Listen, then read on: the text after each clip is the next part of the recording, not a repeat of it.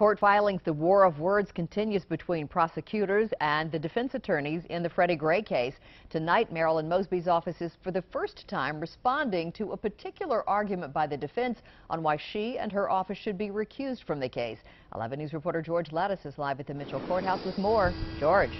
Yeah, Donna, and those words are getting pretty interesting. The prosecution's response refers to things like the Pony Express and carrier pigeons and some words that may cause you to go to Google.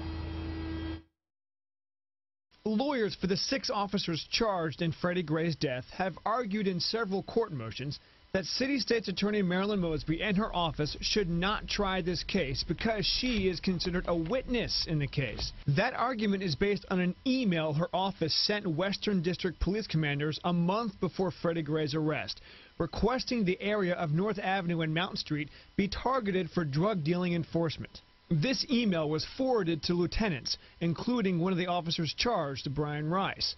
On April 12th, North Avenue and Mountain Street was the exact area where Freddie Gray ran from officers before his arrest a few blocks later.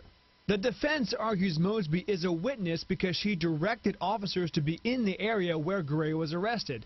The defense motion, quote, "From where did Mrs. Mosby receive this information? What factors were taken into consideration in issuing this directive?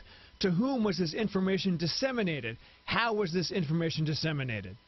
The state's response, Mosby being a witness is preposterous. They write, quote, "Bereft of legal authority and factual support, defendants spew invective, hoping that vitriol will trump logic."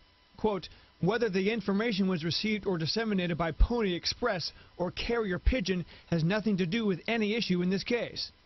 The prosecution's response goes on to say Mosby did not direct officers to chase Freddie Gray, arrest him, handcuff and shackle him, put him in a police wagon without a seatbelt, or ignore his requests for a medic.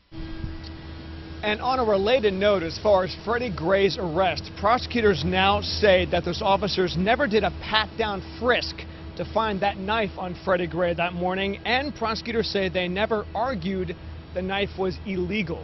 We're live at Mitchell Courthouse. George Lattis, WBAL-TV 11 News.